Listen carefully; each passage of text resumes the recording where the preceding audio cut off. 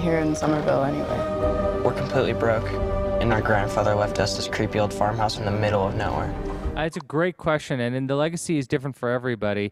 For me, it was the legacy that my father was handing me from storyteller to storyteller. This is the greatest film he ever created in 1984, and it was intimidating to pick up where he left off.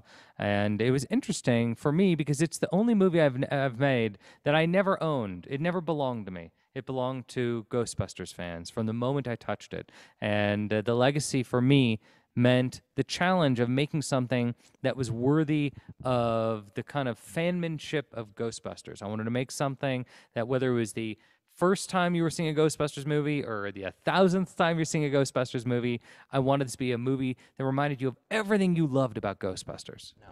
Your father wasn't much of a homemaker. He could hardly keep the power on. You're saying he left us nothing?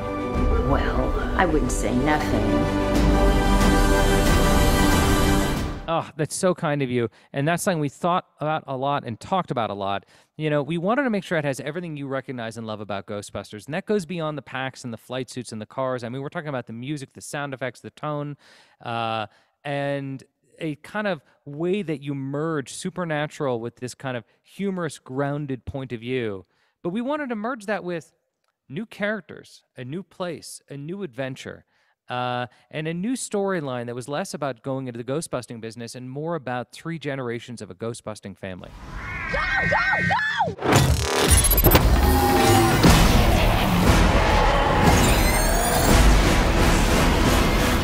Great question, and absolutely. There were times on set when I found myself thinking, is this exactly how my father came to the same decision?